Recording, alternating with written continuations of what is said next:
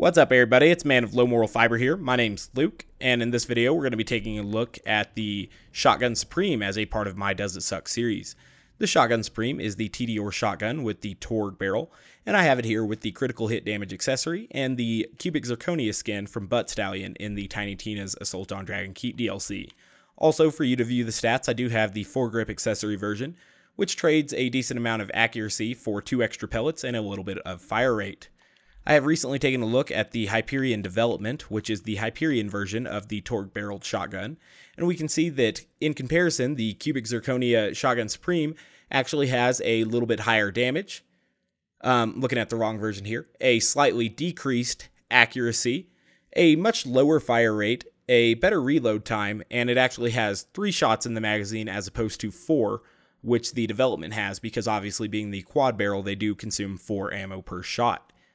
I expect the Shotgun Supreme to be a little bit worse than the development and overkill at this point in time, but I really have no way to confirm that. So I'm just going to fire once so that we can get this reload here in Deception. Zero actually has this weird kind of synergy with Tediore reloads, where if he throws them in Deception, they're actually very nice. And with shotguns, that's good, because then it gives you the one-shot, one-kill bonus on your next shot, which is kind of interesting. So sometimes I like to get a one-shot, one-kill bonus, throw that, and then get another one-shot, one-kill bonus in Deception. And so it works out pretty well, really. And overall, Tediore shotguns like the Omen and the Blockhead and the Octo all do very well with Zero. Obviously, they do very well with Axton as well, and he's more widely known for them, of course, but I find that Zero is actually really effective with them. So long as you throw it in Deception, you can see how little damage it did there out of Deception, but that's okay. Cool. The combination of Killing Blow and the Tediore reload there enabled us to kill that gunloader. So now we're going to kill these guys. Definitely need to get at least one of them killed here, so gonna go ahead and do that, and then I'm gonna retreat a little bit because those guys kind of had a terrain advantage on me and appear to have decent weapons, especially the lower one at the moment. Okay, so now we can load this guy up, get a reload on him, still get a kunai on this guy, and then a one-shot, one-kill. And so that actually works really well in Deception. One thing about the Overkill development and Shotgun Supreme is that they, because they can come in elemental, can get the Bone of the Ancients boost, which the Quad and Ravager can't. Obviously the Ravager can, though. Oops, I kind of want to reload this real quick. The Ravager can get the explosive damage boost from, you know, an explosive relic, but I find that the Bone of the Ancients cooldown rate is invaluable for Zero, and so I'm always going to be using that Bone of the Ancients on Zero, and because of that, the Quad might not really be Zero's best option, which it is traditionally referred to as far as, you know, non-unique quad-barreled shotguns go. The best quad-barreled shotgun is definitely the Twister, but the Twister is extremely hard to farm for, and, you know, it's a unique, it's basically an electrified quad that has extra synergy with Bore. And so it can get the Bone of the Ancients boost. It does have increased critical hit damage, and it works especially well with Bore and Chain Reaction, and it works really well with Gauge and Anarchy. It's just by far the best quad-barreled shotgun. But beyond that, every other quad-barreled shotgun is also still pretty damn good. I mean, not top-tier level guns like the Twister is, but still pretty damn good. You can't complain about any of them, really. I mean, honestly, the Shotgun Supreme does even better than I thought it would here. The damage is actually kind of nice. And beyond that, I mean, I can get one-shot, one-kills with it. The reload synergy is kind of cool. I imagine one of the reasons we don't hear too much about it from Axton or anything like that is because the Omen is so much easier to farm for and probably a superior overall weapon. So this is kind of scary because this guy here had a ridiculous weapon that, you know, almost killed me, and then there was a hot loader out there, so almost died there, but we'll figure out a way around it now.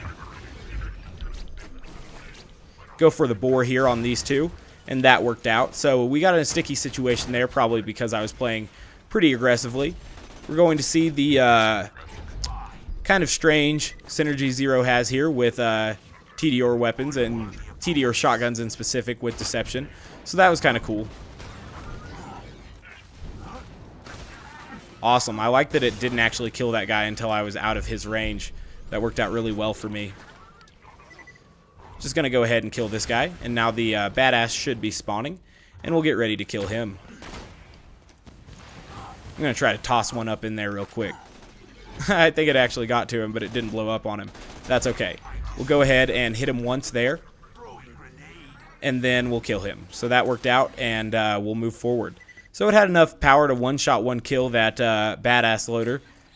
I guess I did a little bit of damage to him preemptively with the shot and possibly the reload, but mainly it was the, deception shot there. So that's kind of cool. We got a gun loader here. We'll also blow up this barrel right behind him and that barrel right there. And then I'm going to progress to him a little bit just so I can guarantee that I'll get that one-shot, one-kill on him. And that's our next target there. So being that there was something in front of him, I was just going for the cheap bores there. And that worked out. I feel like it worked out at least. We'll see.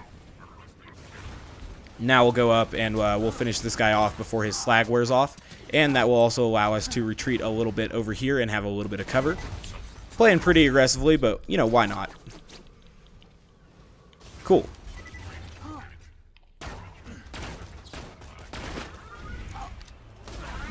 Even at range, we took that gun loader out, so that was kind of neat.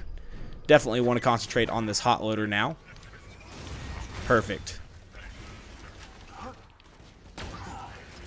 So that gun loader has a good Torgue weapon, so he's kind of my priority at this moment.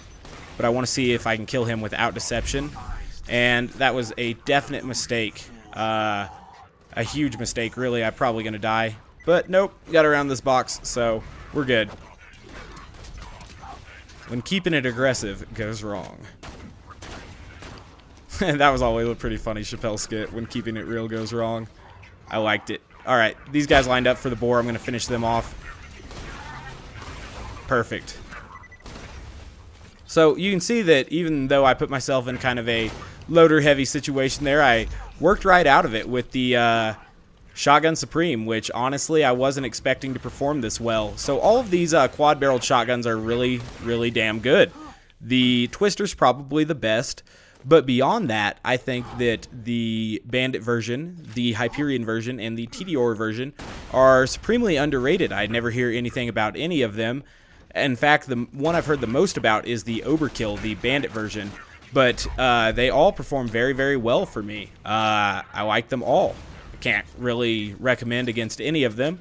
But if I was to recommend one in specific, I think that for Maya, because I'm going to use the Bone of the Ancients on Maya most of the time as well. For Maya, the Twister is obviously really good because of its chain reaction synergy. But if you don't have a Twister and do have a development and the Overkill and Shotgun Supreme available to you, I would definitely probably recommend the... I would definitely recommend the development because the development's damn good. I like the development. And honestly, I like the Overkill and this as well. With these quad-barreled shotguns, you obviously do have to watch out for ammo a little bit. You saw me buying ammo there, so that should give you a hint that ammo is going to be important. I just decided to kill Pervy because those other guys were taking a little bit to spawn. Pervy's basically one giant critical hit spot because he's tiny as shit and then has like 5 or 3 critical hit spots. Speaking of critical hit spots, those guys board up nicely, so we'll go ahead and finish that guy off. So as you can see, the Shotgun Supreme's a damn good weapon. I mean, honestly, it's performing even better than I thought it would, and I expected it to perform pretty well, but I did expect it to perform worse, noticeably, and than the Overkill or the development, but that has not been the case. I mean, it's damn good. There's not really any problems that I have with it. So, I don't know. I would say that it definitely doesn't suck. In fact, I don't know. It's really good. And like I said, the big thing with these is that they get the Bone of the Ancients boost, which the Quad and Ravager do not. Obviously, the Ravager can get the Explosive Relic boost, though. Anywho, the answer to does it suck regarding the Shotgun Supreme is a definite no. in my opinion. It works very, very well, and I quite like it. So, as always, guys, I do thank you very much for watching. I do appreciate it. If you haven't yet taken the time to subscribe, please do so. I would appreciate that. But otherwise, I do hope to catch you next time. Bye, guys.